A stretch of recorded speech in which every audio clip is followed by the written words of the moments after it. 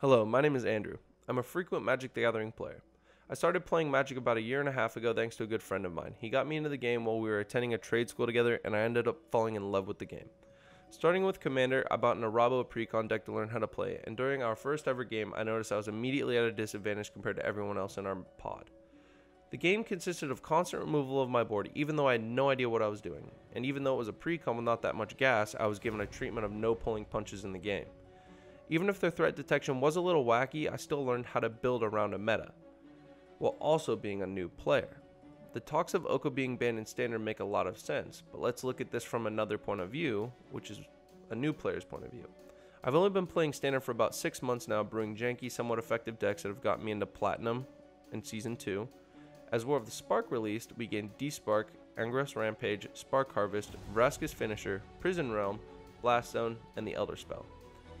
Even something like Domri's Ambush is an effective removal spell against Oko, all of which are 1 to 3 mana planeswalker removal spells as well as a land. These may not be in your colors you want to play, however splashing into a color is also effective for removal. You see it all the time in Modern and Pioneer. I feel like the problem isn't planeswalker removal. Oko seems to be an auto-include in every Simic deck. It almost seems like Soul Ring would be to Commander as Oko would be to Standard. It is a very powerful early game card that keeps your opponents from doing anything really. With a Pseudo Beast within effect, as a +1 on a 3 mana walker, it makes plenty of sense why he was talked about being banned. Once again, I'm also new to this whole Standard thing, and I haven't really had an issue with Oko, so I may not truly understand everything that people are talking about, but that is why I'm making this video. I want to hear what everyone has to say about it and why they feel that way.